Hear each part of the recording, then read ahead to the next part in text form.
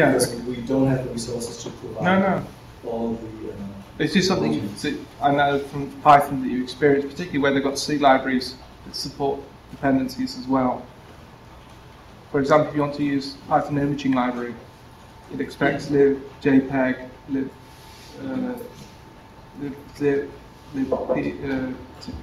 PNG, etc. Or you might have something that requires lib SSL. And of course, the Python doesn't necessarily install this for you, so you need some way of handling it. Fortunately, the Python thing at the moment is not to get the operating system to install your modules. We have the virtual environment, which effectively is a symlink out on it, and you can install locally all the packages you need. That thing, you still have the problem with the C libraries. Sure. Well, that's mostly a declaration problem. Like Python would have to declare that it's going to install something now that requires something.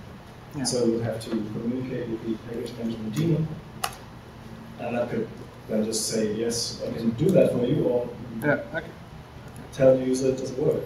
And the other question I had was the idea that it checks stuff is updated, particularly if, say you've got a multi-user system, and you said if the user installs a more recent library in home packages, then for Subversion, say a more recent version of API was installed, then that would be taken care of. But that's because home is closer to the user. What happens if it's the other way around, if the system library has updated? So the user has installed Subversion in home, the system also has it running, but it has a more recent version. Well, which wins? It's always the one, the user. Okay. They're always over. Okay.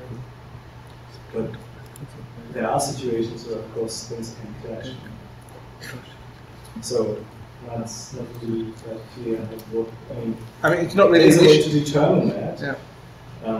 But it's really difficult to solve that situation. Yeah. I mean, what do? You have to tell the user, and then it gets really complicated. You open a really large dialogue and tell them, look at this package there, which depends on that, and that is solved by con, and that means the clashes with your locally installed, whatever. It's not really like to be a current problem. Yeah. You really need. I mean, it's probably not going to be a problem for us because we expect to provide most of the packages in our core repositories. Yeah. We control that, so we can kind of make sure that all fits together. Of course, if you compile your own software and install it somewhere, then things can go wrong. That's good.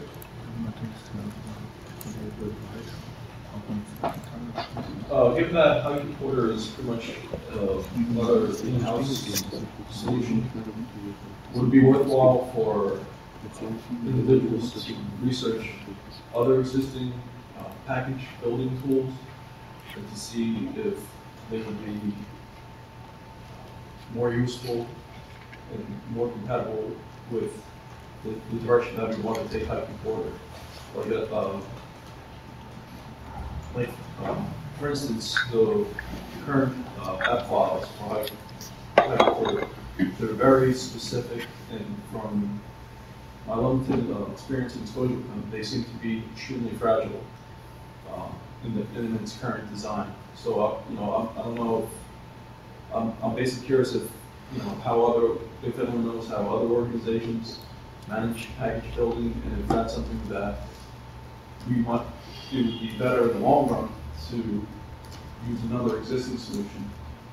And yeah, that's actually you're touching a really hard because activating, installing, and de-installing packages is the easy part.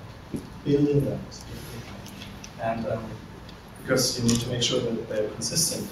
I mean, the setting, all the packages in the repository must be consistent, and that over time, like the next package must match the expectations from all the other applications that use that library. So you really have to make sure that it's consistent, use consistent configuration options and stuff like that. And I don't think it's that much a question of a tool. It's much more a problem of really of the people building packages.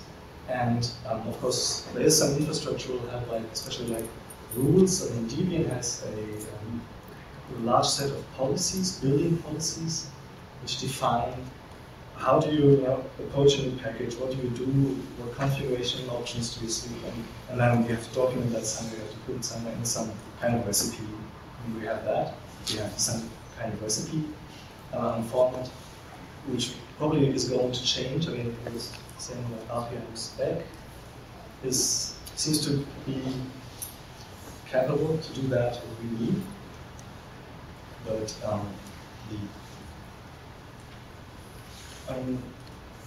we will probably use existing formats and maybe even existing. Well, we should look really at the way Debian does it, because they have very good reputation. And it's their infrastructure that has earned them this reputation. Yeah, there's no need to research dependencies that are already expressed in the Debian data already by the developers. Well, yes, you're right, but you have to check sometimes that it actually matches what we need.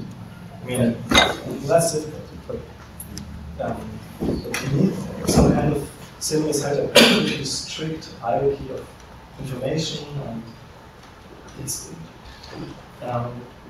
we can't really continue to just see new version of OpenSH, build it, publish it. It's not going to work that way. And so, but it's hard. That really, there's so many different software out there, and so many difficult to find dependencies between all those packages. That's a continuous, task. And it's really, we will learn by doing it, I guess. But I don't think there will be one big tool that does it all for us. And we can't really use the Debian infrastructure directly because it's a mess. It's a mess. It's a lot of shell scripts that nobody really understands. And it just works for Debian, it was decent for them, but it can't work for us. Is there going to be an option to use the packages, but in a sort of like ports thing, so you just get the metadata and just compiling the building runs on a local machine? Would that be? That is Haiku ports basically. Yeah. I mean, you can just, we will use that kind of infrastructure, and the server, we will use one server, like a set of servers that will just build the tree continuously. Yeah. So we notice when something goes wrong, and then if there's a conversion, you just throw that in there, and you wait until it's built.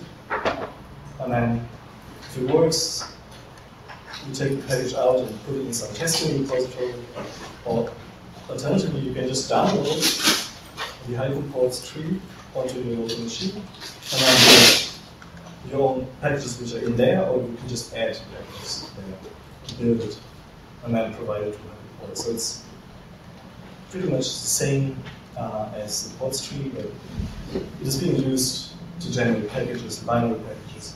I mean, you get this on BSD if you run the -t flag. Exactly. That if there's a binary package, it'll take that. Otherwise, it'll build it for you.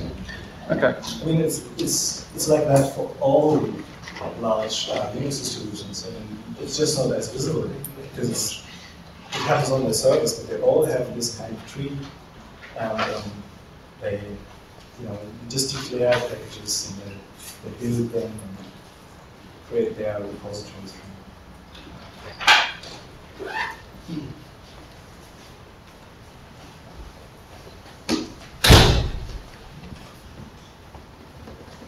One question. Also related to the packages and building packages. Currently, right now, Haiku ports only, as far as I know, only pushes for one type of configuration of package. Now, let's take, for example, let's say VLC, where it has certain options which shouldn't be utilized in our normal versions of Haiku to patent and legal issues. What is it, like lib, the library for DB playback? Are we going to try and cater to having different configurations of the same software to meet different needs as far as this is the ideal package. This package has this feature enabled, or this debugging features enabled, this variance. Right. Is that going to be something that is worth looking into? Is not a priority, or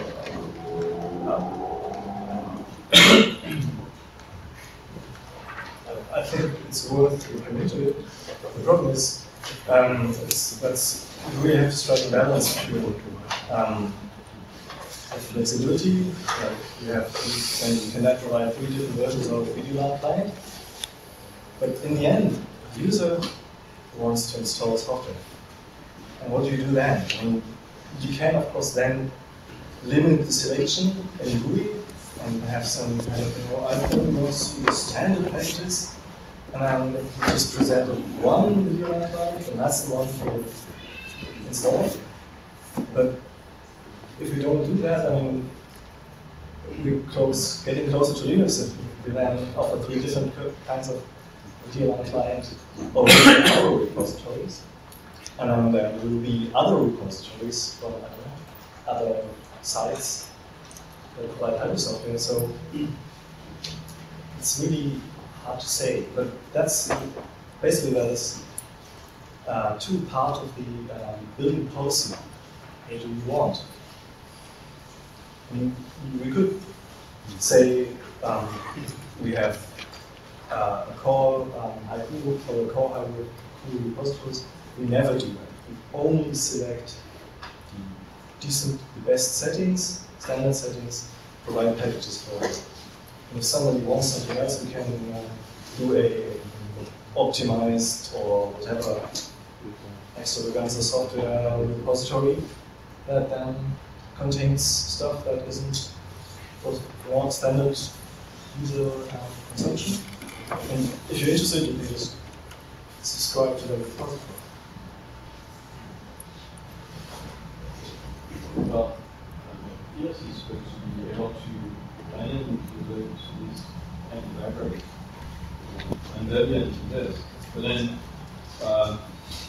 when you drop a folder in the base, you just crash it because we didn't remember it. Didn't have the correct library ready for anyone to play. Well, right. Well, that was just a warning example. Yeah. Well, usually that's the kind of stuff that's supposed to be able to be bundled separately as other packages as plugins or whatever. It's cleaner than several versions. Now, I was looking at the to-do page on would it be possible to also include the status quo notes on that? Because I think that might also be beneficial for a wider audience to know, the larger, generalized definitions of the tasks to which it's not.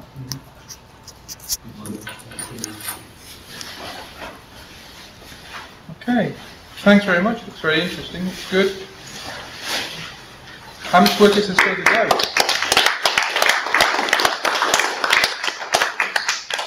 How much work do you think is still in this to do? Lots, yeah, lots.